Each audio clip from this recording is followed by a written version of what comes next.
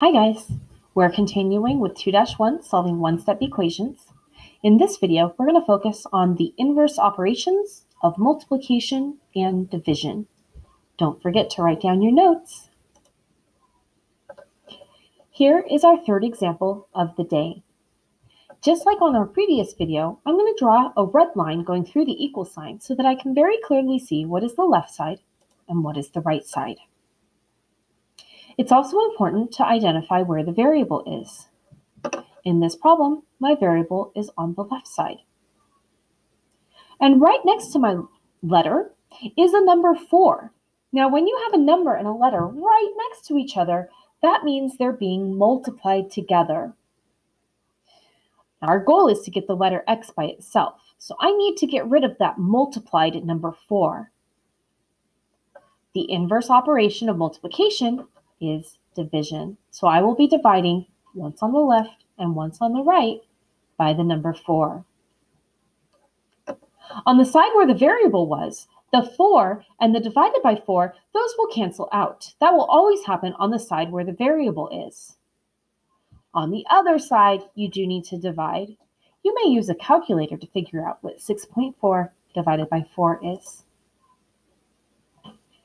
For my final answer, I got x equals 1.6.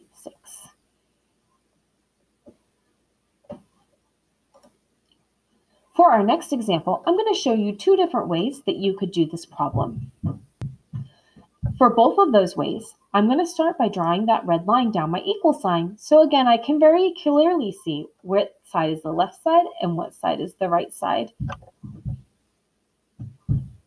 In this problem, with my letter X, I have a fraction bar and a 4 underneath it. That means I'm dividing by the number 4.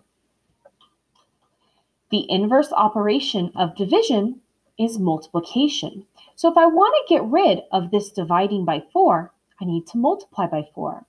Now be careful, we're multiplying by the whole number 4. Okay, so make sure to write it as a whole number 4. We're not multiplying the denominator. If you want to, you can write it up here by the numerator, or you can just write it on the outside. Notice also I did it once on the left and once on the right. On the side where the dividing is happening, the multiplication and the division, those will cancel each other out, leaving us with just the letter X. On the other side, I did multiply -9 times 4, and I got -36.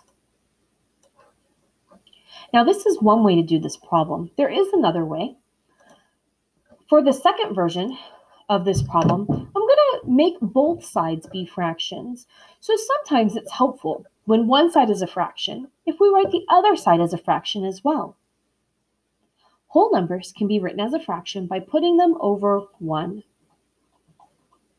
This gives us something called a proportion. A proportion is when 2 fractions are equal to each other. When you have a proportion, you can solve by cross-multiplying. Cross-multiplying is when you take the bottom of one fraction, you go diagonally through the equal sign, and you multiply it by the top of the other one. So I will be multiplying this 1 times this x. And then I'll take the bottom of this fraction, 4, and I'll multiply it times the top of this fraction times -9. When you're cross-multiplying, it's important that your fraction bars will disappear, and that when you're multiplying, you're writing the answer to one multiplication problem on the left and the answer to the other one on the right. In this scenario, I'm going to do 1 times x on the left-hand side and 4 times -9 on the right-hand side. Now, this step does not need to be written down. You can just think it in your head. I just want to show you where I got my numbers from, and I do get the same answer as I got from the first method. So again, here are 2 different ways that you could do this type of problem. We have 2 more examples with some more fractions. Those fraction problems can get a little tricky. Just like on all of my previous problems, I'm going to draw my line down the middle. In this problem, again, there are 2 different ways that you can approach this. I'm going to do cross-multiplying. I found in the past that students really like cross-multiplying. For cross-multiplying, we need each side of the problem to be a fraction. So what I've done, I already had a fraction here. I took my q and I put it on the numerator with the number 2, because whole numbers go on numerators. And then I took my 18, which was a whole number, and I made it over 1. From here, I can do cross multiplying just like I did on the last problem, where I'm going to multiply my 1 times my 2q. Then I'll carry down the equal sign, and I'll multiply the 3 times the 18.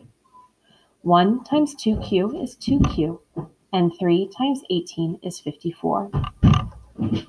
Now, I know these are supposed to be one-step problems, but the way that I'm doing this, I will need to do a second step because I do still have a number with my letter q. And so for my final step, I'm going to take this 2, which is right next to, which means multiplying, and I'm going to divide by that 2. And now my final answer is q equals 27. Now, this is not the only way to do this problem. This is just the way that I have found that most students prefer. And so this is what I'm showing you on the video. If you have a different way to do this problem that will still get you the correct answer, then that's probably fine. And if you're not sure, you can always ask me in class tomorrow. Let's do our final example so you can get started on your homework. Just like I've done on all the previous problems, I'm going to draw my red line going down the middle. This problem gets a little bit tricky because of the fractions. So I have found that it's in my best interest when I see fractions to just make both sides fractions. The right side is already a fraction 3 over 5, and I can change the left side into a fraction 2x over 1.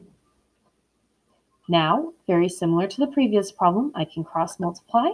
The 5 will multiply with the 2x, giving me a 10x. I'm going to carry down my equal sign, and then I'll multiply the 1 times the 3.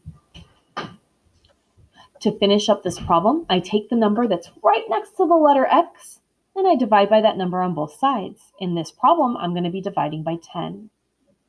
Now, you may either leave this a fraction 3 over 10, or this makes a nice decimal, so it would also be appropriate to write it as a decimal 0.3. Either would be a fine answer. This concludes our second video for today.